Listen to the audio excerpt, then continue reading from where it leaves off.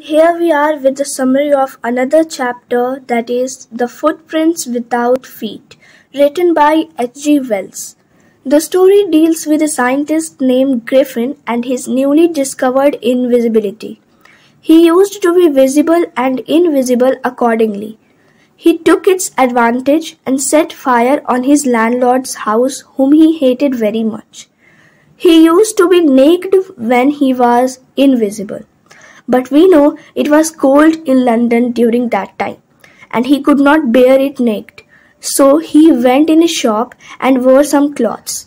This made him feel warm, but at the same time he became visible. Next morning he ran to village of Iping, where he stayed in a room locked all the time.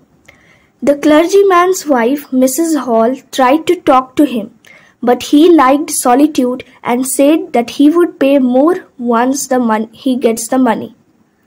He was talking about some check.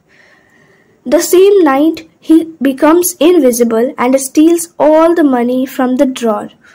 Clergyman and his wife, hearing the sound, came downward, and they were shocked to see that the drawer was empty and there was no one here. Clergyman and her wife were deeply shocked to see some movements in furniture and objects. They were done by invisible Griffin, which seemed like they were flying. The next day, constable was called to arrest suspect, who was Griffin. However, Griffin became invisible and escaped from here. So this story sets caution against misusing science and discoveries, as doing so can transform even the most brilliant scientist into a lawbreaker. And that was all in this chapter.